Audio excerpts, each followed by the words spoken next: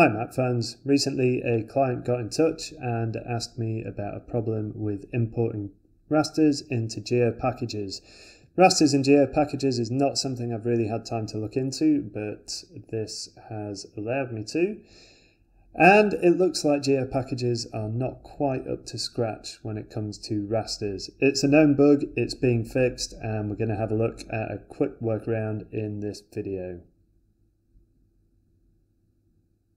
I've already tested this in QGIS 3.4, so here we are in 3.6 NUSA, and I'm just going to have a look and see if the same behaviour is presenting. So I've got my projects open, we're in good old Central America, and I have some vector files, and my vector files are stored in this geopackage. So I've called it jpkg_raster_demo.geopackage. And we've got cities, countries, major roads and volcanoes. Now actually in my project here I've got another layer which is a raster. You can tell by the checkerboard symbol next to it.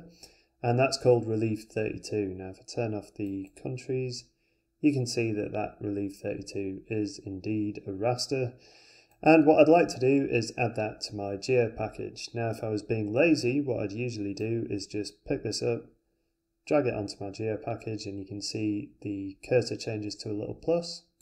Let go, and nothing happens. If I refresh, nothing happens. Why is my raster not in this geopackage? Well, if I'm being less lazy, I could go here and go to Export and Save As. And instead of saving as a geotiff, I'm going to go for a geopackage. The file name is going to be that geopackage raster demo, so I'm going to save it there. Okay, that.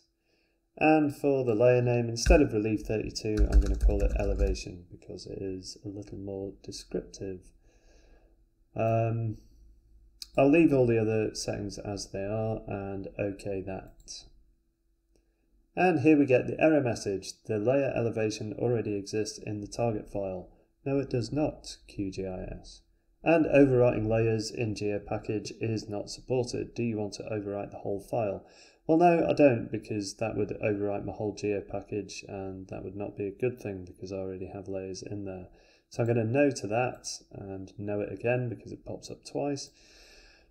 So this is a little bit of a conundrum. And how can we fix this? Well, I did look online to see if this was a known issue, and indeed it is. So, as a workaround, it's not perfect, but it is a workaround. What we can do is actually create a new geopackage.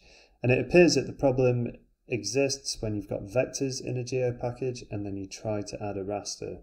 So if we have a fresh geopackage and we add a raster, we can then add our vectors to it later on.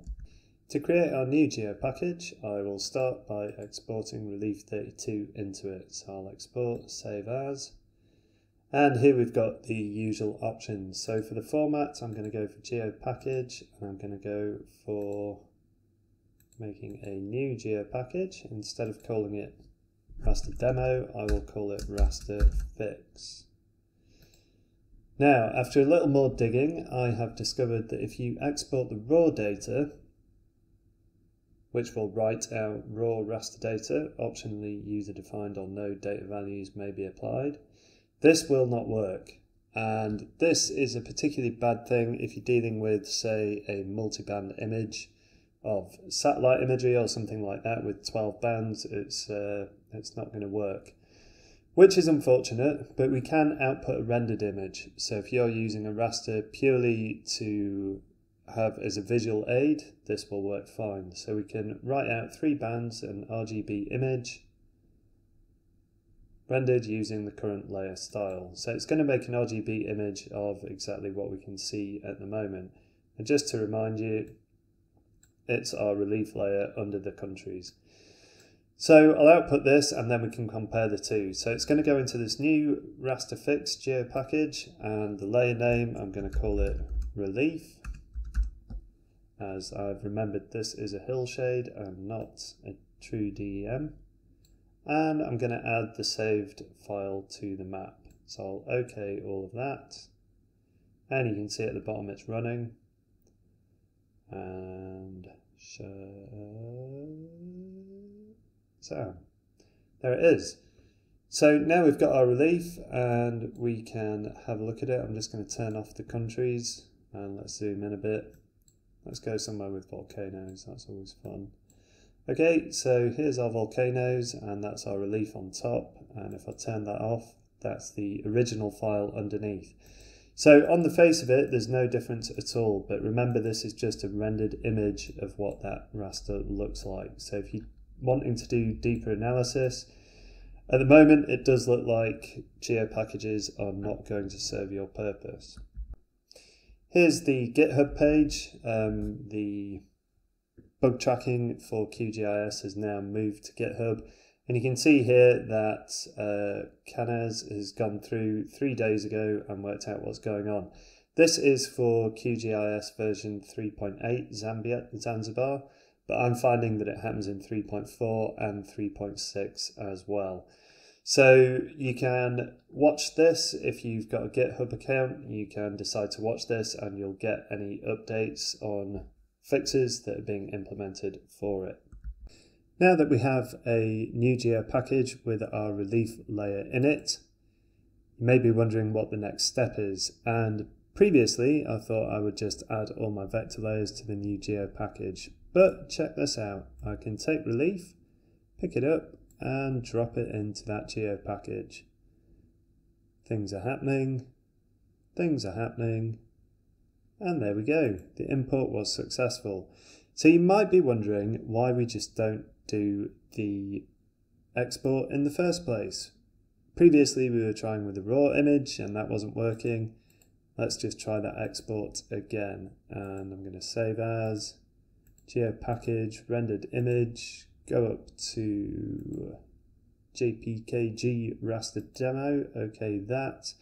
I'll give it a new name eventually, something like will this work? And if I OK that, again we get that error message. So despite whether you're doing raw data or rendered image, you can't actually add a raster to an existing geopackage that has vectors in it. So we do have to make a new geopackage for our raster, but then once you've done that, you can bizarrely just copy and paste across or drag and drop across into your existing geopackage. So some oddities of the geopackage implementation in QGIS, and hopefully all of these bugs are going to be ironed out pretty soon. But this is a workaround as to how you can get rendered images, remember not the raw raster data, into an existing geopackage. Thanks a lot for watching, and if you enjoyed the video, don't forget to give it a thumbs up. Please do share videos that you might think your colleagues might enjoy. That helps the channel a lot, and don't forget to subscribe. Happy mapping!